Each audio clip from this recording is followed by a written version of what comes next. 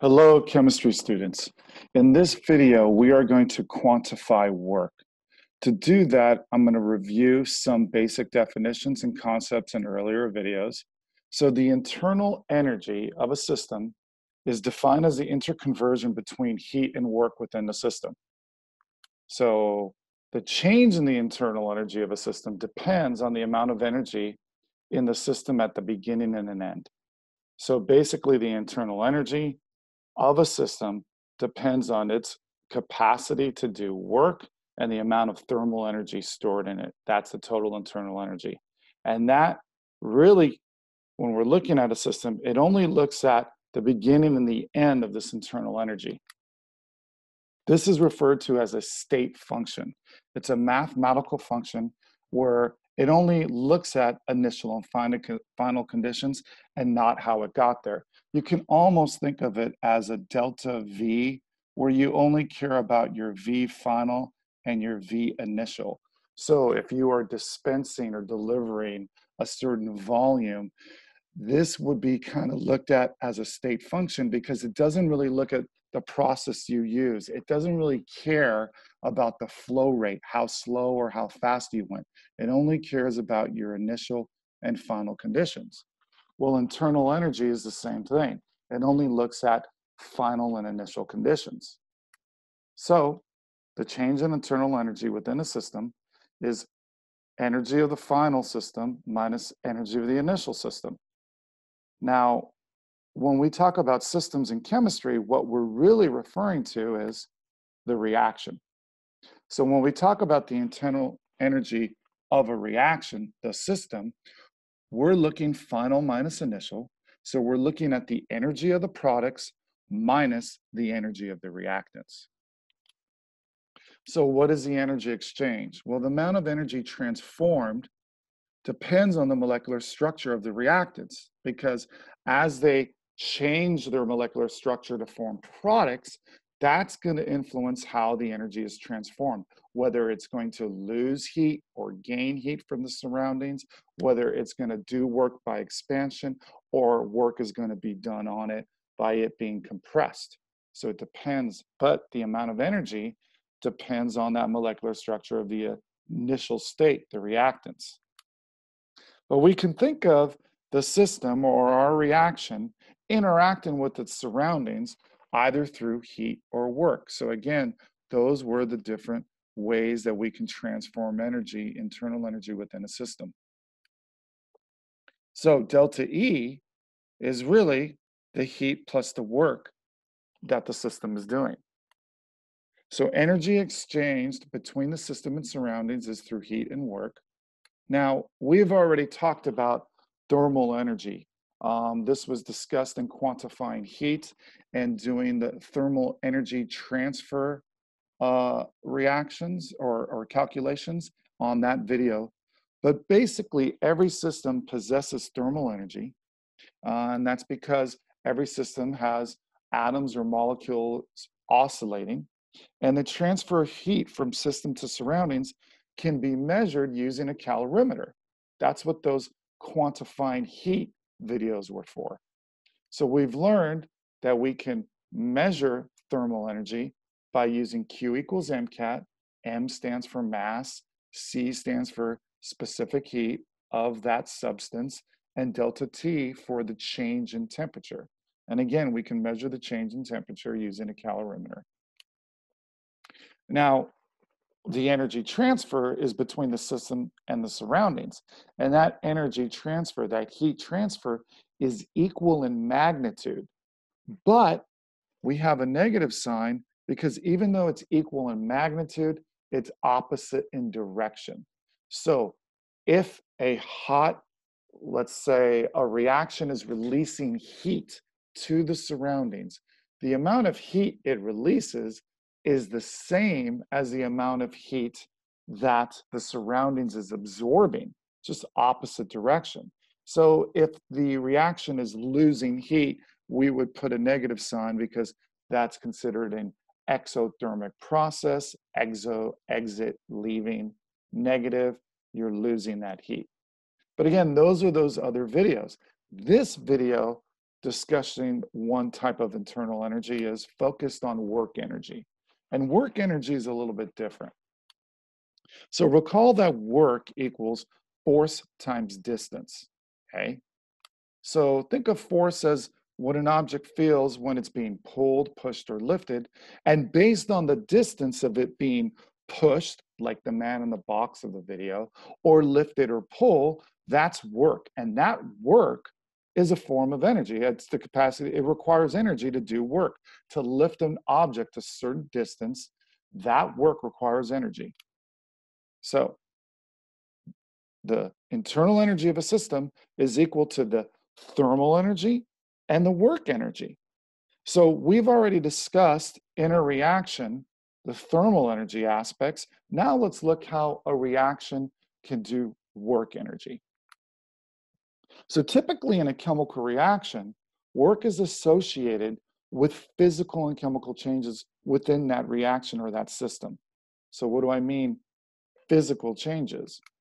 Well, a common type of work is pressure volume work when a gas is produced and volume changes against an external pressure. And what I mean is at a constant pressure, that's an external atmospheric pressure. If gases are being produced, the gases have to expand. For the gases to expand and push back the atmosphere, that's work. It requires that system to do work. So think of combustion reactions, and we take advantage of this in a cylinder or a piston. So you burn fuel, and when you burn fuel, a combustion reaction, gases are produced, and that is expanding and pushing on this piston that results in it causing motion of the vehicle.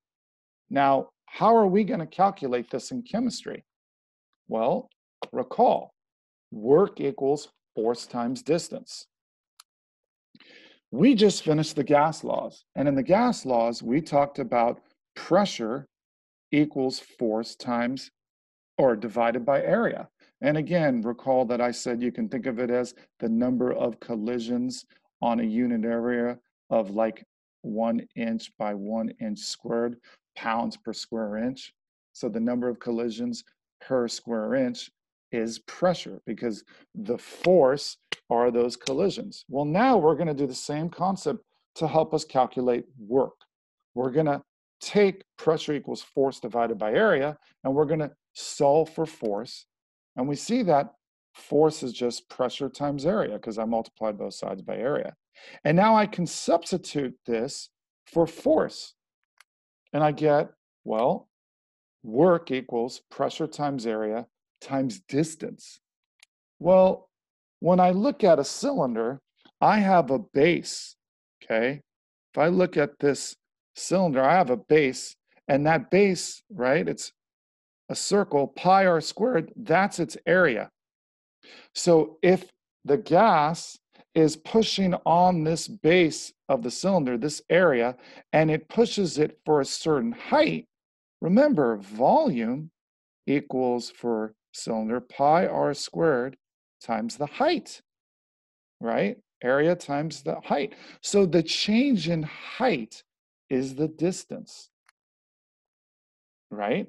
So now if I look at area times height, that's equal to volume. So with work, and when we talk about work within reactions, which are systems, we're typically looking at changes in volume on an external energy, or you can think of it as atmospheric pressure, which is typically constant during a reaction. So our concern is delta V, and we know delta V is V final minus V initial. So when gases expand, the delta V is positive because the final volume is greater than the initial volume. And we see that in that piston. However, the work is being done on the surroundings. So the system is losing that energy because when it's doing work on the surroundings, that takes energy out of the system. So it's doing work. And when it loses energy, work has to be negative. So for work to be negative, you can think of Well, work has to be negative. If I just want to solve for W, I'd put the negative on that side, and that's how we get this equation right here for work, for systems, really reactions when there is a change in volume. So work equals negative the external pressure, which is constant, and the change in volume within the system or the reaction. Now, we also learned in gas laws, and this is why we cover gas laws before the thermochemistry, that pressure and volume is usually measured in atmosphere per liters. But we've been discussing in terms of energy, what unit we use is joules. So we need what? A conversion factor. And we have one. There's 101.3 joules per 1 atmosphere liter.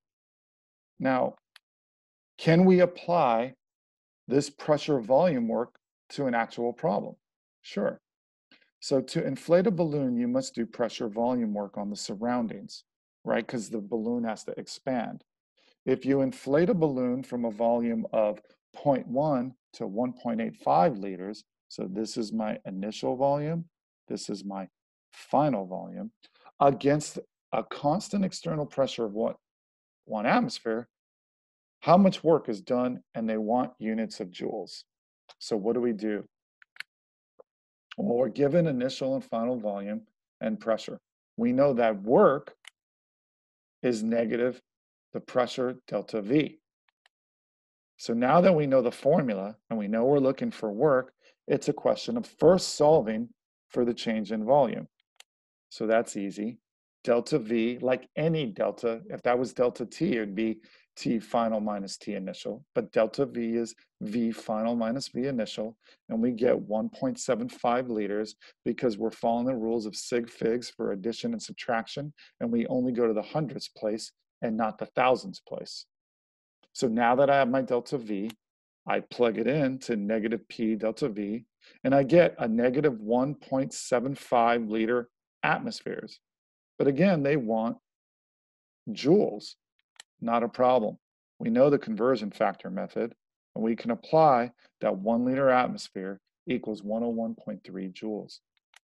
So we start with the negative 1.75 liter atmospheres. To cancel out the liter of atmosphere, we use a conversion factor. 1 liter atmosphere is 101.3 joules, and we get a negative 177 joules of work being done. The negative means that the system is doing the work and it is losing the energy. Now, they could have asked kilojoules, and that would be really simple. We could use the metric system, divide this by 1,000, and it would be a negative 0.177 kilojoules. But what's important for you to understand here is the work is negative, and that sign is important because it tells the direction of the work. The system is doing the work on the surroundings, not the surroundings compressing the system and doing work on it.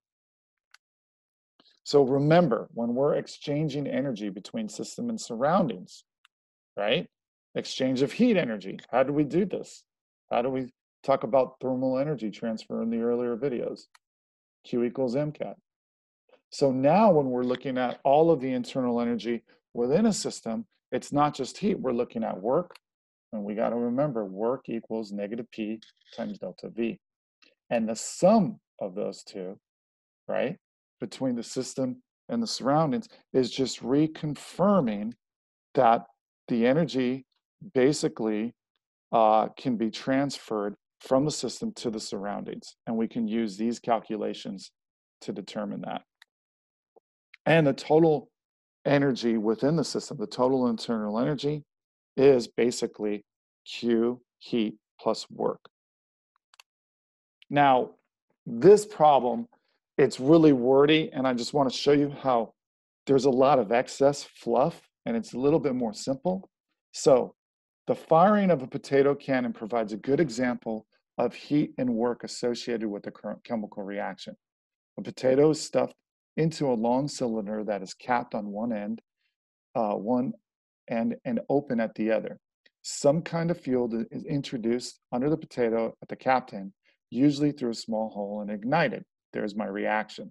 The potato then shoots out of the cannon, sometimes flying hundreds of feet, and the cannon emits heat to the surroundings. That is describing the process. What we need for the calculation is this later portion. If the burning of the fuel performs 855 joules of work on the potato is the surroundings. The fuel is the reaction, it's the system, because this is a combustion reaction. So it performs 855 joules on the potato and produces 1,422 joules of heat. What is E? So that's what you're looking for. So remember, E equals Q plus W. So since work is done by the system on the surroundings, the work is negative. And since the system is also losing heat, releasing it, exiting exothermic to the surroundings, its Q is also negative. So you have to make sure that you put the signs to get that negative value, because this is showing that the system's losing energy overall. It's losing this much energy. Why? Because it has to do work on the surroundings and it's losing heat. Now, this problem provided you the work value and the heat, but remember, we might have to find the heat using Q equals MCAT, and you might have to find the work using negative P delta V. But I just wanted to emphasize how now the sign is critical. So I hope you guys enjoy this video. I hope you enjoy the examples, and thanks for tuning in.